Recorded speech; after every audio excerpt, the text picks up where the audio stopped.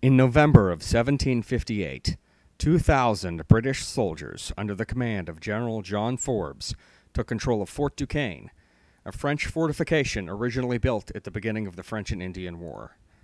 The Iroquois and Delaware tribes were promised possession of the lands west of the Allegheny Mountains if they agreed not to interfere with the fight between the English and the French.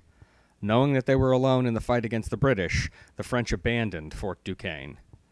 With the French defeated, the British were now in control of the forks of the Ohio. In a formal proclamation dated December 1st, 1758, Forbes named his new post Pittsburgh, after British Prime Minister William Pitt. In the following summer of 1759, General John Stanwix and his men began construction on Fort Pitt, which would help solidify the British presence in western Pennsylvania. Fort Pitt itself was completed in 1761 and consisted mainly of earthen construction, with the majority of its ramparts and walls made up of dirt with sod bricks laid over them. While it was designed to withstand bombardment from cannon attacks and would-be besiegers, the fort would be vulnerable to flooding and suffer considerable damage from the floods of January 1762 and March 1763. According to the fort's commander, Colonel Henry Bouquet, the water came upon us through the drains, gate, and sally ports, and boiled in large springs out of the ground in several parts of the fort. All the sod work done last year, and a great part of the year before, tumbled down upon the piquettes, and a good deal of earth washed away. In the spring of 1763, Pontiac, an Ottawa from near Detroit, united the western tribes to drive the British from their lands. They had already overwhelmed the outposts at Prestique Isle, LeBoeuf, and Venango by the time they had reached Fort Pitt. The Native American besiegers were so confident of victory that they had brought their wives and children to aid in the carrying away of loot. By the beginning of August, most of the British provisions were gone. On August 10th, Colonel Bouquet had set out with reinforcements to relieve Fort Pitt from attack. His victory at Bushy Run, located east of the fort, would result in the lifting of the months-long siege. With the Indian uprising at an end, Pittsburgh started to expand. However, the fort itself suffered from neglect. Colonel Bouquet initiated construction of a small number of redoubts, or small defensive fortifications, to aid in the protecting the structure from future attacks.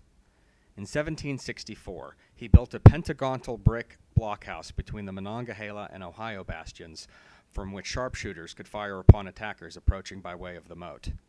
Also called Bouquet's Redoubt, the blockhouse never saw a siege like that during Pontiac's rebellion. After the British decommission of the fort in 1772, Bouquet recommended that the fort be converted into a trading post.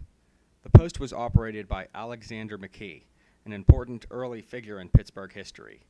McKee would use the blockhouse as a council room for meetings with tribal dignitaries.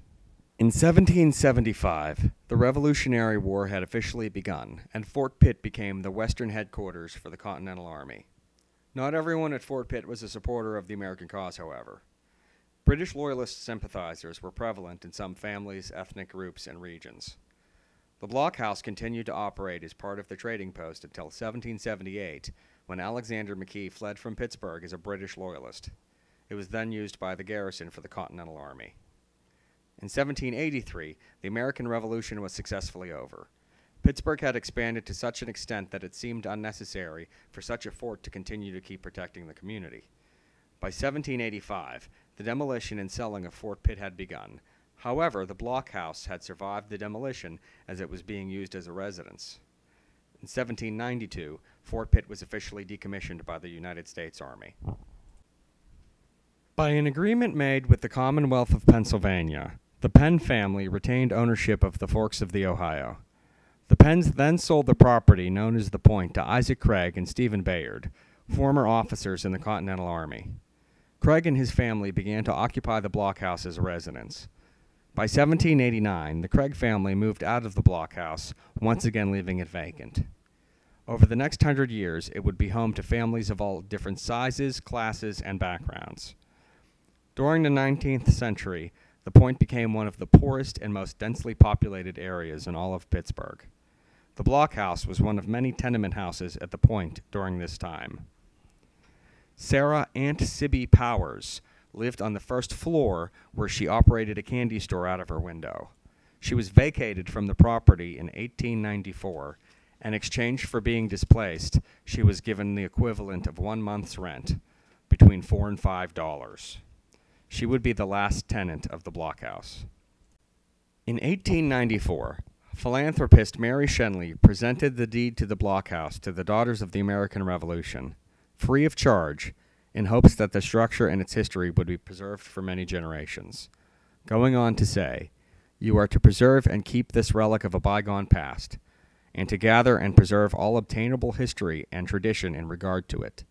And you are to beautify and adorn it, and to make it the receptacle of relics bearing on the colonial and revolutionary periods of its existence." The Daughters of the American Revolution would then embark on 16 months of restoration, primarily focusing on the infilling of the window and door openings cut into the blockhouse during its century-long use as a residence. In 1902, industrialist Henry Frick purchased the land surrounding the blockhouse for use by the Pennsylvania Railroad. He then offered the Daughters of the American Revolution $25,000 to move the blockhouse to Shenley Park. They refused and immediately took legal action to secure their property and prevent the streets leading to the property from being removed. 5 years of legal litigation would follow until May of 1907 and the passage of the Edith Ammons Bill becoming state law, saving the blockhouse from destruction. Unfortunately, the law did not prevent other encroachments by the railroad, and the blockhouse becomes surrounded by an industrial site. After World War II, the state of Pennsylvania funded what would become Point State Park. Constructed throughout the 1950s and 60s, it was part of a larger plan for urban renewal in Pittsburgh. In 1969, the Fort Pitt Museum is open to the public. The block house has stayed standing during this construction and remains one of the main attractions at the park. To preserve archaeological remains and promote historical research, the Fort Pitt Society commissioned various archaeological digs and surveys to be conducted at the block house over the past 120 years, most recently in 2003 and 2013. The 2003 dig focused primarily on the interior of the structure, on the ground levels below the first floor. The process yielded thousands of artifacts from prehistoric eras through the end of the 19th century, including glass, ceramics, children's toys, tobacco pipes, bone tools, and a pendant made from a bear's tooth. The 2013 dig, which focused primarily on areas adjacent to the blockhouse, happened in conjunction with the approaching 250th anniversary of its construction. Concerns were raised to the structural integrity to the foundation and walls, the condition of the timbers, and what was needed to do to restore the blockhouse so that it would continue to last for future generations. In January of 2013, the Fort Pitt Society launched a 10-month preservation and restoration project, providing much-needed repair to preserve the structure. Sections of the structure were examined by X-ray, and portions of rotting wood were filled with epoxy or replaced. Damage to the brick and masonry, as well as the French drain, were repaired, and floor beams supporting the second floor were reinforced by steel braces. 2013 also saw the opening of the Edith Ammon Memorial Garden that was planted around the perimeter of the blockhouse. Edith Ammon was a member of the Daughters of the American Revolution who led the fight against Frick as the railroad industry was encroaching on their rights to keep and maintain the blockhouse at its original location. She would petition the state senate to protect historic structures from eminent domain, saying, "Have you no history? Have you no pride? Men who allow this precious spot to be sacrificed certainly have no pride at all. If these historic sites are destroyed, nothing but written pages will be left to tell their memory. Future generations will want to see them. We should not deny them that opportunity." She passed away in 1919 while serving as the head of the Fort Pitt Society. Her memorial, located in the garden, is set on a plateau of bluestone featuring an etched rendering of Fort Pitt as depicted in 1795. Not only is the blockhouse the only surviving structure from Fort Pitt that still exists today, it's the oldest authenticated structure in western Pennsylvania and is part of the National Historic Landmark of the Forks of the Ohio. Most of its architectural fabric remains intact, and that the stone foundation, bricks, and timber are mostly original to its 1764 construction. It's the only true, authentic remnant left to remind us of Pittsburgh's earliest history. It reminds us that just as 200 years ago, as Pittsburgh was the leaping-off point to the frontiers of the West, Pittsburgh remains the leaping-off point, now to the frontiers of technology and medical advancements that will shape the nation's future.